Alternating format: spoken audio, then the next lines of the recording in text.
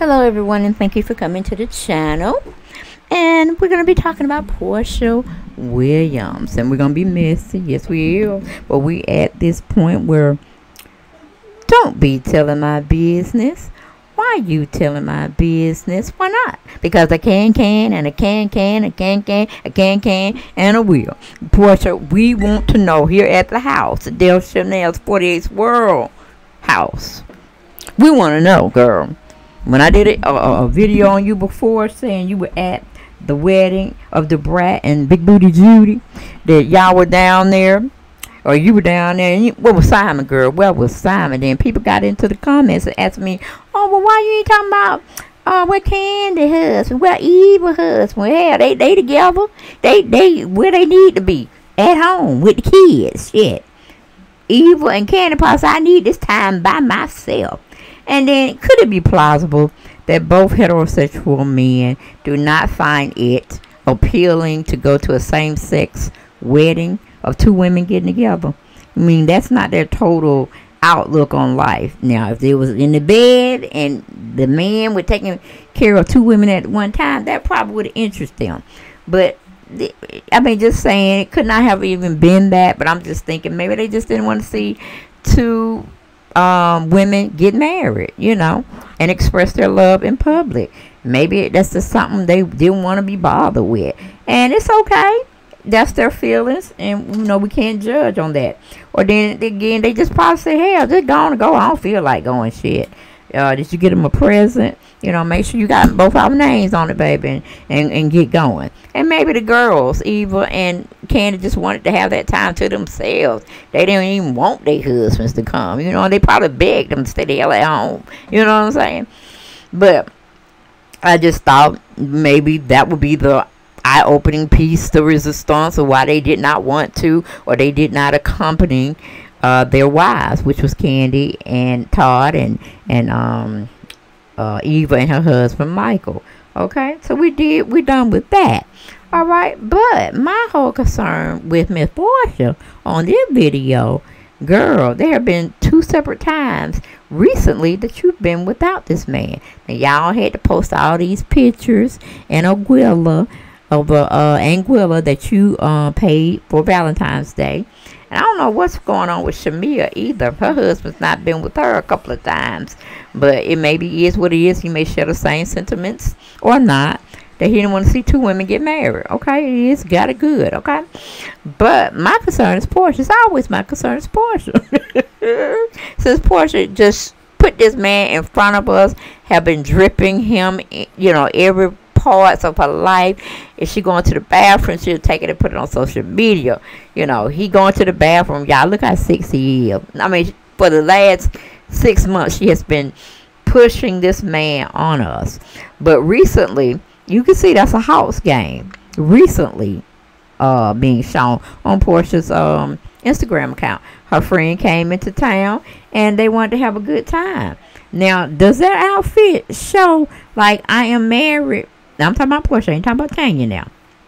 Because Tanya's always had a cute little style of her own. And, but we're talking about Porsha. Does it look like I am engaged, I am getting married, conservative look? That look like I look good. I look damn good. And I'm going to show my body. And I kind of like that outfit. I think it's fine. You know, that's appropriate. It's kind of conservative but cute. And showing a little skin here and there. But not like the other outfits she been going on. Maybe she listen to my videos, y'all. Y'all think. I know a lot of her team mates be getting on me real hard about her. But I like to tell her how it is. You either going to drink the liquor I'm pouring you straight with no chaser, or you gonna have issues. You gonna go be enablers, you know, you don't have people enabling you to dismiss Porsha's, you know, antics and shit out here. And then, you know, it's just, no, we need to straighten out Porsha. Every time we just gently stroking her in a sense where we want to hit her side of the head pretty much what we want to do, but we can't really do that. So we're just nudging her and stroking her, you know, from the back of her head, like, you know, calming her down, say, baby, this is the way you need to go. This other way, no, that's not for you.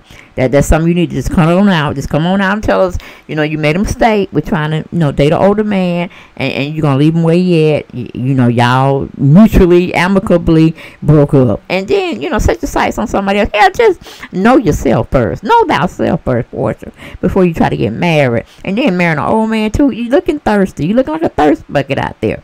But I kind of got off tangent, but what I really was trying to bring home was Porsha has been out 2 times. She went to a wedding without Simon. Then she turned around and went to a game where it was Tanya and some girl named Shawnee. And they both were dressed real fine. And Porsha was dressed fine too.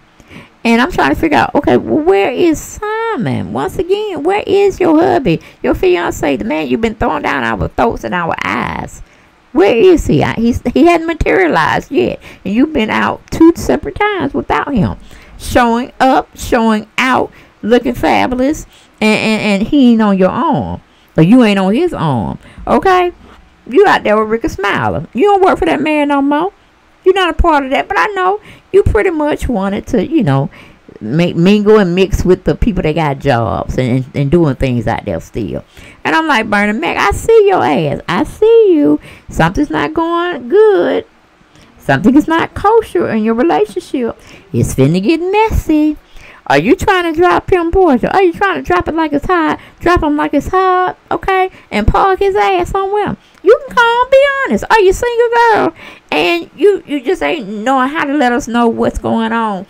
Are you single, Porsha? Let us know. Okay, because then we'll celebrate. We'll celebrate with you and be telling you, don't do that no more. Find somebody that's appropriate for you. Because we're driving straight on into Mississville. All right. We know shit is going down. Because you and him are, you know, like y'all like freaking frat. Well, that's what you want to show us. I mean, did y'all have a little spat? Now, you know, I'm got your purple bus out here. Because I know you kind of slow. You know, academically as well as socially. So, you know, we want to keep you at whatever speed you need to be at. But we basically want to know, girl, are you a single woman now? Girl, did it not work out? Okay, now we know Tanya.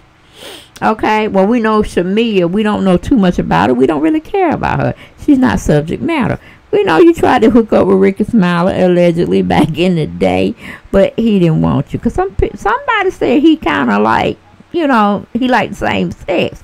But that's allegedly too. So that wasn't going to work out for you. And we know you're not a lesbian. So you like me. I mean, hey, you could go both ways. I don't know, Porsha. You just really hadn't turned us off to that. Or turned us on to that. That's your lifestyle too. Like Kandi, we know she like women. She like men. She's very upfront. Very up forward about things. That's why I said, tell your truth and shame the devil, okay? But Tanya came in town with her husband to be as the same as you.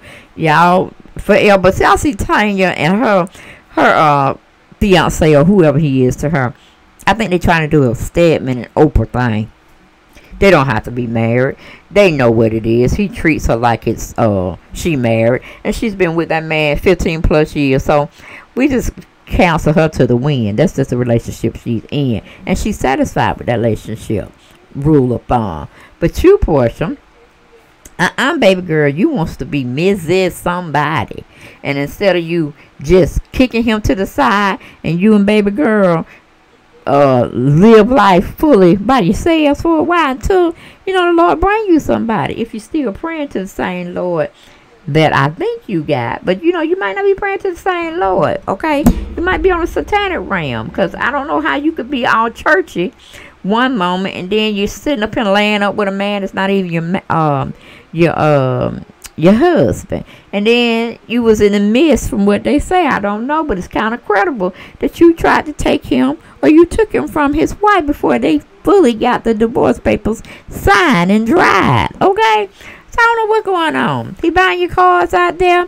It's almost like this song with Bruno Mars. This itch got me paying her rent, paying for trips, diamonds on her neck, diamonds on her wrist, and I'm so alone. I'm like, girl, you got them smoking out the window, Like, girl, what's going on with you, girl? What's going on with? I don't know what is going on, and I want to know. Kandi living her best life. Lisa Ray living her best life. We don't know what Shamia doing. We really don't care at this point, because it seems like she's trying to live life through you, and you trying to live it through her. I don't know, because you got African men, Liberian men. What's going on, girl?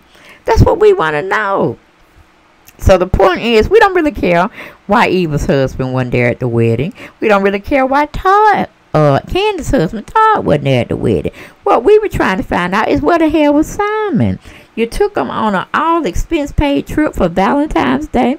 What, your child get a little tit and tat when you came back or on your way back? What happened, girl? Because he's still supposed to be on your risk. Going to this wedding and going to the house game, because that's what he do. He stood up there be profiling and styling with shades on. Ain't not now bit of sunlight up in the venue. Okay, but he got the lights just blinding him, I guess, from what they have on the inside. But when he need to have on shades when he's out in Costa Rica, he ain't got nothing but his cigar in one hand and his pocket, hand in the pocket of the left one. I'm like, man, please. So that's all I got for this video, guys. They got married. Okay. Beautiful ceremony it was. But the question was, and we're still asking, where the hell was Simon? 2 events now. First event was he wasn't with her at the Super Bowl. Okay, that's what started the kickoff. And she was just dressed like a little hoe, trying to sit like she tried to kiss somebody out there. I don't know. I know, but it was a good networking opportunity for him, but he didn't show up. Now he didn't come to the Brat and Big Booty Judy's wedding. And I'm sure Porsha had a +1 because they don't know anything about Shamia. Okay? They don't know anything about Shamia. She's on B103 as a radio personality person. Not with Ricky Smiley. So they had to give her a +1. And I guess Porsha said, come on, Shamia, girl. Let's go do this thing. Let's go get sexy up. We might could find some more African men. Or, you know, she's probably just, you know, saying, oh, hell, maybe Shamia was saying it too. To replace Simon and her husband. I don't know. Don't really know how they get down. But Shamia better watch herself while she out there playing with Porsha. She's going to get caught up, and then she is going to be single. Okay, I'm just saying, single mom, just like Porsha is at this present time. Okay, because if a man want to marry you, everything is good. He ain't going to wait on no show to get married. He going to go on and marry you and wife you and love on you. Okay, because life is short. You don't know when that person's death time is going to come around. None of us know that. So why wait? You're getting a cow for free anyway, shit. But it just is what it is. I thought I would just bring that to point of why I did not discuss why Todd didn't come and why Eva's husband didn't come. They probably didn't want to be there. Damn, you know what I'm saying? It is what it is. But we trying to figure out where's Porsha's husband to be. Okay, did they break up and still she ain't told us because she's still out there flaunting herself around like she's single. I mean, at least she got some clothes. I don't know why she got. She kind of got like a little cowboy style thing going on. The fringes and shit is what I'm talking about. But honey, baby, woo, something ain't right. We might know about it this month, or we might know about it before the summertime come. But there's no wedding in Porsha's plans. Okay, I don't know what she doing. What she toying with.